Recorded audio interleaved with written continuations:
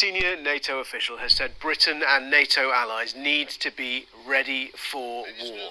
Admiral Rob Bauer, who is a Dutch admiral and the chair of NATO's military committee, its most senior military committee, which is attended, I should say, by the chiefs of defence of all NATO member nations.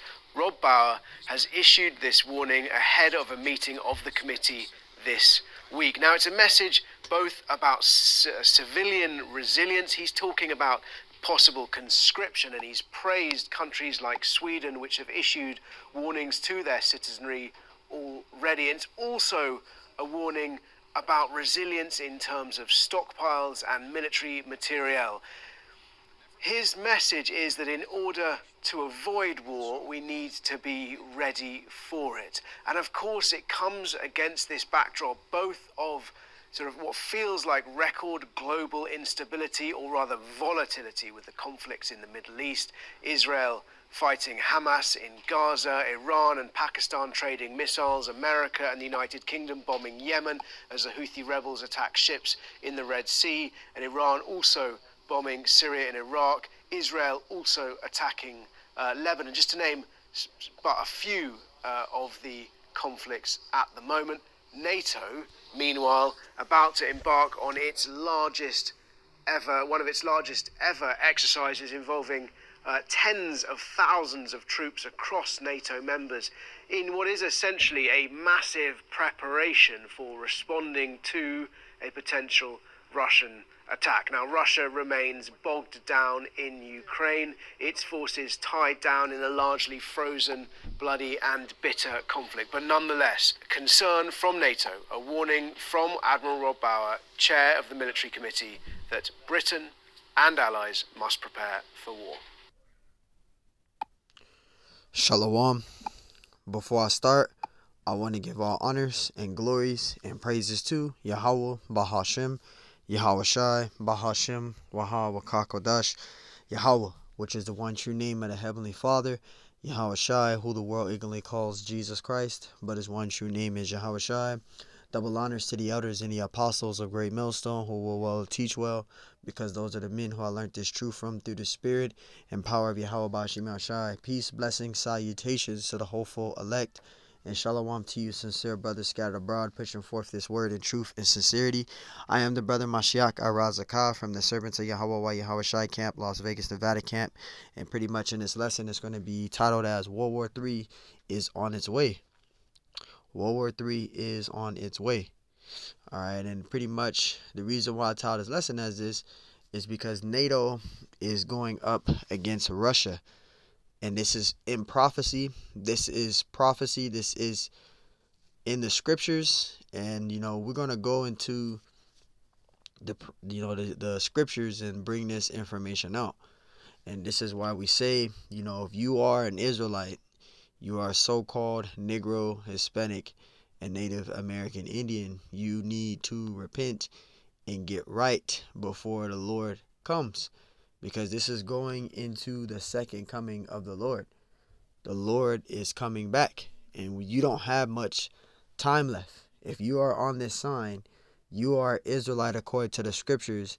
And you need to repent. Because World War III is on its way. Which that is fulfilling prophecy. Because our Lord, before he could come back, these prophecies have to be fulfilled. So, let's read this. And I was looking at this. I was reading this. It says, a NATO military chief has warned that Brits needs to prepare for an all-out war with Russia, right? And it says, and be ready to join in battle. So there's a war that's coming, an all-out war. This is leading into what? World War III. Yes, World War III is in the Bible. It says fears of a third world war. See, fears of a third world war are mounting, and military experts fear that Britain will have no choice but to put boots on the ground. It says Admiral Rob Braver, chair of the NATO Military Committee, warns this week that civilians need to be ready for a conflict that will change their lives. as the globe faces its most dangerous and volatile moment in history, large numbers of private citizens will need to be mobilized. During a crunch summit between NATO, Defense Chief in Brussels, Brewer said, "We need to be radar across the whole spectrum." So this is leading into a World War III, and a World War III could be coming soon. We don't know when, but this could be leading into World War III. We don't know. And I read some of the comments that's up here, and a couple of people had some good points. Let's read this. This is a dude named Zora1. It says, "Isn't it a crying shame when the memories of World War II disappeared into the mist of time? The new generation has absolutely no idea of the complete horrors of war. History repeats itself time and time and again." And that's true, because that's in the scriptures. There's nothing new under the sun, right? It says, "Same mistakes made millions of lives lose." It says millions of lives lost because we don't learn from history. If World War III kicks off, just remember you won't have to worry about the past or the future, because life itself will come to an end. Life itself will come to an end, but that the end of the world is pretty much the end of Esau's rulership. The reason why World War III is coming, because it's fulfilling prophecy of the Lord. So his only begotten son can come back. So the Lord Yahweh Shai, he's going to come back. So when World War III takes place, that's going to be the time for the Lord to come back. Now, we don't know when the Lord comes back, but according to prophecy, World War III has to pop off so the Lord can come back. So prophecies have to be fulfilled first so the Lord can come back. So the end of the world is going to be the end of Esau's rulership. That's going into World War III. We're in the end of age. It says, "Concentrate on peace and to short out our differences, because the alternative doesn't bear thinking about it." Well, first of all, we don't have peace. We're not in the time of peace. Jeremiah 30 and 5 through 7 mentions that. We're not in the time of peace. So there's not going to be peace. There's not going to be peace. And it says, there's another person I seen up here. I don't think I'll be able to probably get him then. But there's another guy on here. He had a good point in what he said about, let me see, maybe I went too high up. Salakia, let me see. Him. Here he is right here. Don 63, Salakia. Don 63 said, if World War III breaks out, people will witness for the first time how gruesome a real war is. He said, "Heaven help us." So he has a point, because World War III is going to be a devastating thing. And World War III is going to take place here in America and also across the other places. There's going to be civil unrest, a whole lot of things in that time. There's going to be a lot of things going on in that time. And that time is going to be horrifying at any moment ever in this lifetime. So let's get to the scriptures, because I'm rambling long enough. And we're going to start in Jeremiah 50 and 3, because this is prophecy. All right, you got the NATO getting ready to have Britain go into a war, with Russia. And this is a prophecy. Jeremiah 50 and 3, it says, "For out of the north there cometh up a nation against her." And what is the country that cometh out from the north? Russia, right? Russia is coming up against the NATO. And the NATO is getting Britain to join to help participate in this full-out war that's coming. It says all-out war with Russia is looming. Britain civilians need to be ready to mobilize, NATO official warns. See, so NATO is getting into it with Russia. And that's prophecy, right? This is leading into that. Jeremiah 50 and 3, "For out of the north there cometh up a nation unto her." That's talking about Russia, right? And it says, "Which shall make her land desolate," because Russia is going to fire off those missiles. Yes, nuclear missiles, right? Nuclear missiles are in the Bible. They are in the scriptures. And it says, "And none shall dwell therein, none shall dwell therein." It says, "They shall remove, they shall depart, both man and beast," talking about its allies. Russia and its allies, America and its allies. America's allies are going to betray America. All the countries are going to go into a full-out war. This is leading into that. We are headed into those times, and we're going to prove that Jeremiah 50:3 is talking about Russia. This is Ezekiel 39:1. It says, "Therefore, thou son of man, prophesy against Gog." All right, that word Gog is a Hebrew word which means Gawag, which means mountain, and that word mountain it can mean a ruler, right, or it can mean an actual mountain. So that word Gawag, it means mountain, right? And it says, "Thus saith the Lord, behold, I am against Gog, right, the chief, right, prince of Meshach and Tubal." And where's Meshach and Tubal located? In Turkey. That's where Meshach and Tubal is located. That word chief means Ra'ah, right? Ra'ash, right? And then you have prince, which means Nashaya'ah. Nashaya'ah, which means prince. Ra'ash means chief. So it's chief prince. That's how you say it, right? And that's what that's going into, right? That Gog means Gawag in the Hebrew, which means mountain. Verse 2. And that mountain could be talking about an actual mountain or someone in charge, a ruler.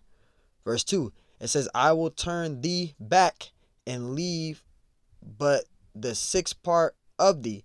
Right, because Russia, and this is a future prophecy, Russia is going to be the Lord is going to have the military put divided into six parts. You're going to have one part protecting the homeland, and then you're going to have the rest of the 5 parts of the military of Russia going out to the land of Jehoshaphat. That's where the war is going to take place. That's where the major war is going to take place. Yes, World War III is going to take place, right? And it says, and will cause thee to come up from the north parts. That's Russia, right? And will bring thee upon the mountains of Israel. So this is what is going to take place. This is a future prophecy. Yes, World War III is in the Bible. World War I, World War II, World War III is all mentioned in the scriptures. This is Revelations 9 and 12. One woe is past. What is the one woe talking about? World War I. World War I is in the Bible. When you read in the beginning of Revelations 9, actually you can start at the end, probably near the end of Revelation 8, and read all the way down into Revelations 9, the 9th chapter. It goes and it mentions of World War I, right? It goes into the bottomless pit, which the bottomless pit is talking about Europe. That's in Revelations 9 and 1. It talks about the bottomless pit, which is Europe. All right, World War I did take place. It's in the scriptures. So that one woe that is past, that's World War I. It says, "And behold, there come 2 woes more after," and that those 2 other woes is World War II and World War III, right? So that's what it's talking about. World War I, World War II, World War III is in the Bible. Revelations 11 and 14. It says the second woe is past, which was World War II. World War II passed. You have World War I that took place, and you have World War II that took place. All right. It says, "And behold, the third woe cometh quickly." What is this talking about? World War III. World War III is in the Bible, and it is going to come to pass. It's prophecy. All right. And this is leading into the World War. World War III is coming, regardless if you believe it or not. This is why we're trying to prepare ourselves for the second coming of our Lord and getting ourselves right. You should be doing that.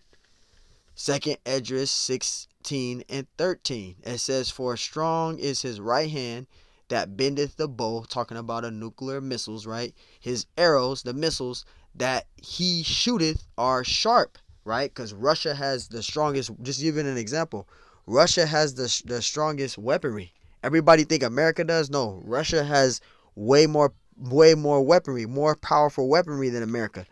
They have the Satan 1, Satan 2, right? Those missiles shoot at 600 to 700 miles per hour. You cannot stop an ICBM nuclear missile, an intercontinental ballistic missile. It's in the scriptures. So when it says his arrows that he shooteth are sharp, that's talking about the nuclear missiles, because the Lord is setting this up, right? And shoot, it says, "and shall not miss." Those missiles ain't going to miss. They're going to hit those areas, those targets. Wherever the Lord had predestined for the missiles to hit, they're going to hit them areas, and they're not going to miss. It says, "when they begin to be shot into the ends of the world." And this is what is going to take place. World War III is going to take place, which is going to lead into those thermonuclear destructions, right? And this is the judgment of the Lord. The Lord is casting his judgment on the earth. Let's read this. It says, "What will happen if World War III started?" I just wanted to read this because this is pretty much edifying here. It says, with modern advancements in warfare and technology, the results of a full-blown world war could bear catastrophic results for humanity, right? It says we could see unparalleled levels of suffering, right? The displacement of millions, severe food insecurity, and disruption to essential services. You see that? It's going to affect people. People are going to be put to death. That's going to be judgment of the Lord. But you're going to have the elect that's going to be delivered before the missiles hit. But I just got an example of that. If World War III was to take place, this is why you need to know the name of the Lord. This is why you need to be following the correct, the true gospel, the correct doctrine, learning and following the true men of the Lord, who are the elders and apostles of Great Millstone. Because when this prophecy comes, you're going to be asked out if you've been misled following individuals that are not teaching the correct doctrine. Because the elders and the apostles of Great Millstone, they're preparing us. You know, the Lord set these men up to prepare us for the days that are to come, the end days, the end of age, right? Joel 3:9, it says, proclaim ye these among the Gentiles, right? It says, prepare war, right? Wake up the mighty men, right? Because our people right now, they're in a Gentile state of mind. You know, our people, they're still embedded in the world. But the more prophecies we're bringing out is waking up those mighty men, which are the Israelites, are waking up to the truth. So the more prophecies we bring out, the more of the truth that we're getting out, the more that we're waking up the mighty men. It says, let all the men of war draw near, let them come up. Verse 10, it says, beat your plowshares into swords and your pruning hooks into spears. Let the weak say, I am strong. Because that's America. You know, going into Daniel 7 and 8, right? It mentions them bragging about their military might when they're not really nothing. Russia has a way more stronger weaponry. They have way more stronger weaponry, nuclear weaponry than America. And people can argue with me all you want to. America is not great. America is fucking weak. You know, they got, I want to say a lot more stuff. These foreign countries have all strong men in their military. Strong men in their military. What does America got? They got a weak military. They're weak. You know, you got a whole lot of feminism going on in America's military. They're weak. And these foreign countries see how weak America has become. They're no match, right? Verse 11, it says, assemble yourselves and come, all ye heathen, and gather yourselves together round about. It says, thither cause thy mighty ones to come down, O Lord. Verse 12, let the heathen be weakened, right?